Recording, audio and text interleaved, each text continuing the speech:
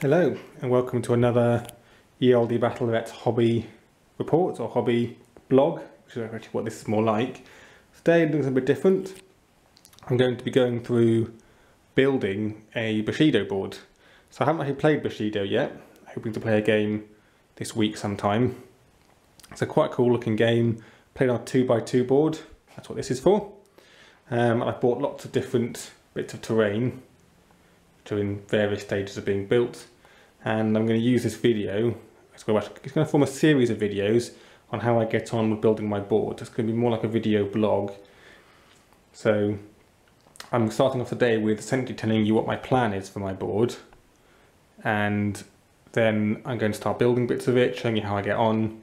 So each video is going to be showing a different part of it. And hopefully you can learn a little bit about building your own board, learn from any mistakes I make, get any ideas. I'll talk you through each bit of terrain that I've got and where I've got them from, so you can, if you want to get them, you can copy it as well. And then later on, me and Jack will play some games. I've got two starter sets now. I've got the Prefecture Ryu starter set and the Jung Pirate starter set. So hopefully I'll get this painted up, and then me and Jack do a few reports on it as well, on hopefully a completed Bushido board. So just going to do a quick overview of what my basic plan is. This side, I want to try and do a double-sided board. So nothing's going to be fixed, very little is going to be fixed onto the board.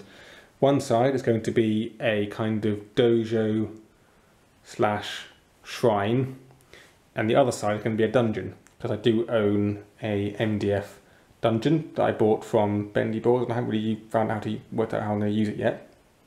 But I'm going to use it to make a Bushido dungeon on the other side, which could be quite interesting. Hopefully they'll have two very different sides to the board. So I'm now going to put the camera on a tripod and go through how I'm going to plan my board, do some markings on this side and go from there.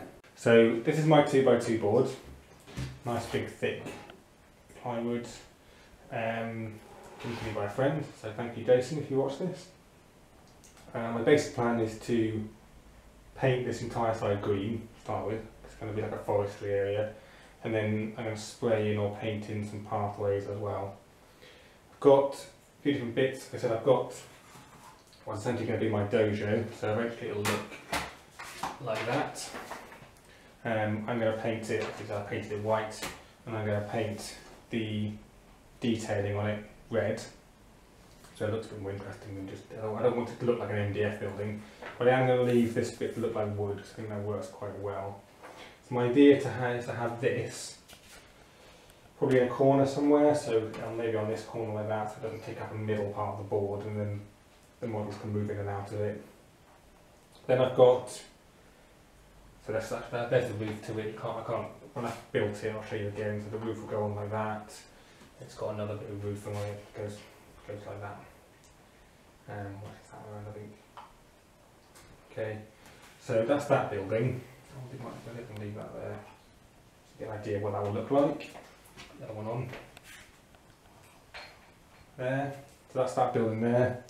I've then got another MDF building. This I'm just going to spray, I only built this today, so I'm going to spray this completely white, and there's like a flame motif on there. I might paint that orange or some reds and things to look a bit like fire.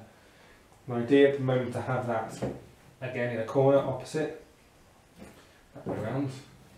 But then there's plenty of space in the middle to put scatter terrain.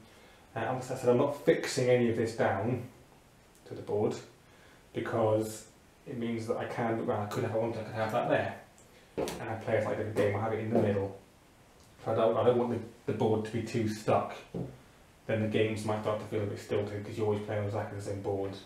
So hopefully I'll have the other side of it, which will be the dungeon. I'll do that as a separate video. I've then got various bits of foliage terrain. I got both of these. I got on eBay.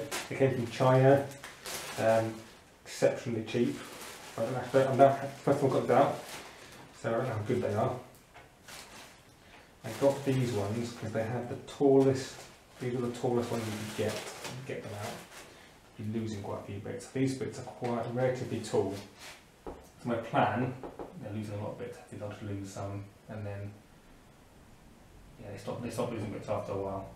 So my plan with these, I'm not going to put them in a base, I'm actually going to drill holes directly into the boards and then push them in so they will sit into the wood of the board. So my idea is to have a forested area over here where if I want to transport the board I just take all the trees off, put them in a bag and then stick these in later. And I can have the odd tree over here as well and the odd one maybe under the shrine or next to the building.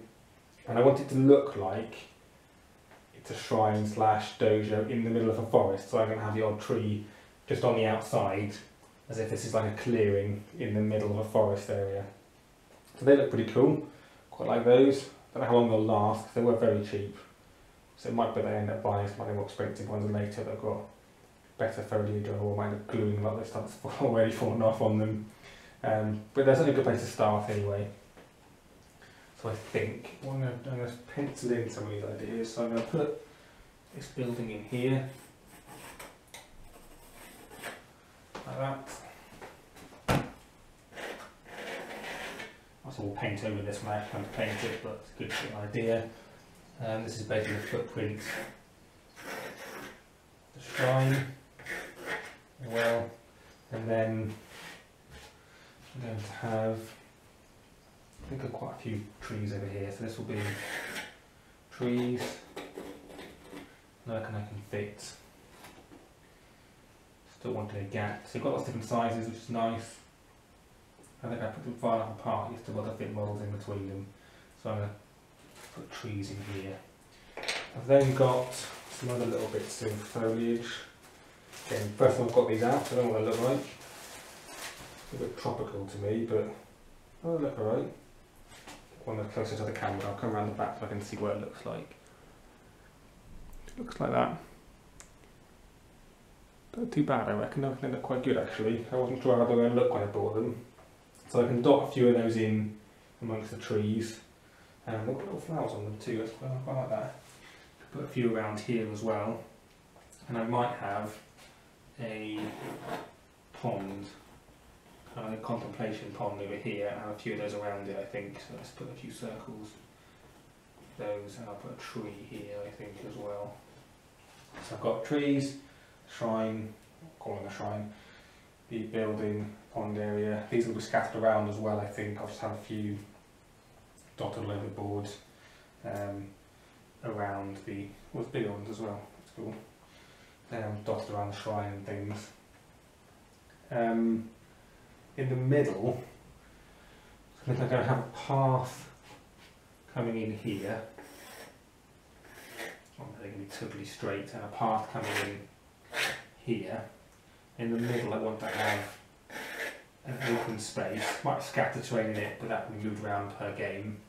So in this middle bit, that I'm going to, so the path I'm going to use probably a spray paint to spray in a path and spray in a circle in the middle. It's going to kind of like a training circle, so I imagine this is where the warriors that live in the building or in this area, that they're going to train in this circle. So I'm going to put stones I've got all the way around.